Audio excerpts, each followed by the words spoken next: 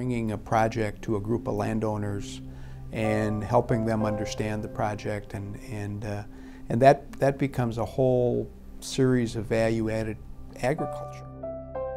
Now they see a way to harvest the value of the wind. It's the most fun I've ever had in my life. I've done a lot of things in the last 30 years, and the last 7 or 8 years have been far and away the most fun. My name's Pat Pelstring. I'm actually one of the founders and officer of National Wind. Day to day, I'm a wind developer. As a wind developer, really direct what will turn out to be about a 30,000 acre site. We need to go out and tie up the land. We got to assess the wind. We'll put up met towers. And the key thing is getting the transmission interconnection done. But once all those things are completed, we've got a site that we can start marketing to utilities and doing the more specific planning of a layout of a wind park and talking to utilities about buying the power from us. I spent about half the time in the office. Obviously a lot of phone calls, following up with people, a lot of computer work, financial analysis and review. The other half is pretty much in the field. I mean, we're out talking to landowners, out visiting with people to get projects financed. We need to be out in the field with our consultants, understanding the site and making a lot of decisions on the fly, out in the field. The office is open from 8:30 to 5. Last night I was at a public hearing until about 10:30 at night. So, I'll get my 60 or 70 hours in one way or the other. That's fairly common for the industry. I've got a 4-year Bachelor of Arts degree. I spent quite a bit of time in finance. Believe it or not, I was a philosophy major, which may not sound like it's that applicable, but you do a lot of problem solving. I spent about 20 years in community economic development. I'd been dealing with landowners and in rural communities for a long time anyway, working on projects. I really came at it from a business finance standpoint. Most of our employees have come from other fields. Real estate developers. We've got some marketing specialists that have come out of marketing and sales. Really any kind of active problem-solving development activity, pretty good background. Everybody's got their laptop, and you need those in the field as well.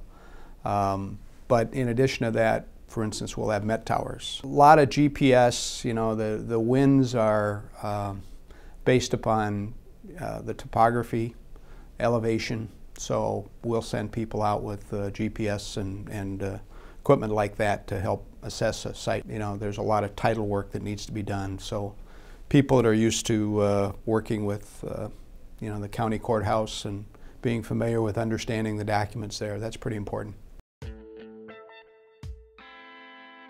It took me about 6 or 8 months to kind of understand what the key in terms of being successful in the job is. But the one that keeps ringing true is you really need to be a problem solver.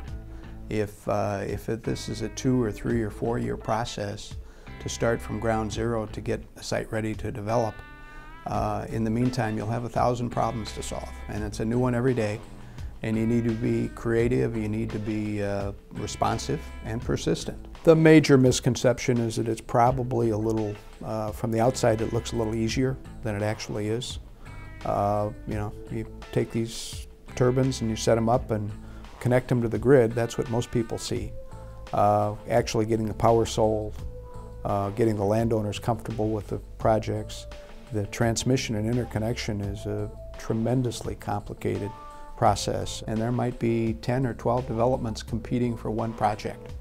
And so you need to be able to position your project and make it worthwhile and to get the contract.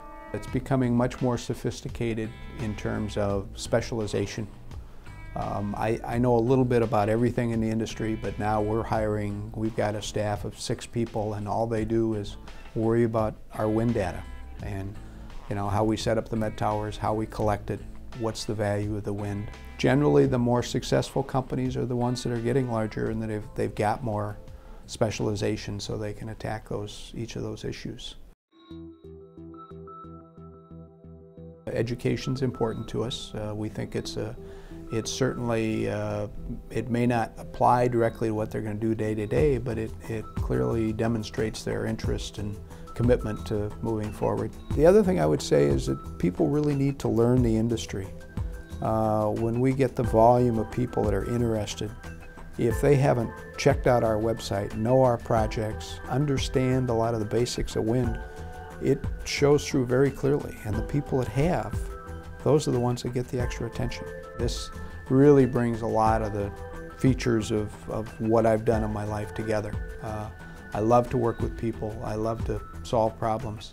And even though it takes 2, 3, 4, 5 years before you build a project, the satisfaction of getting there is tremendous.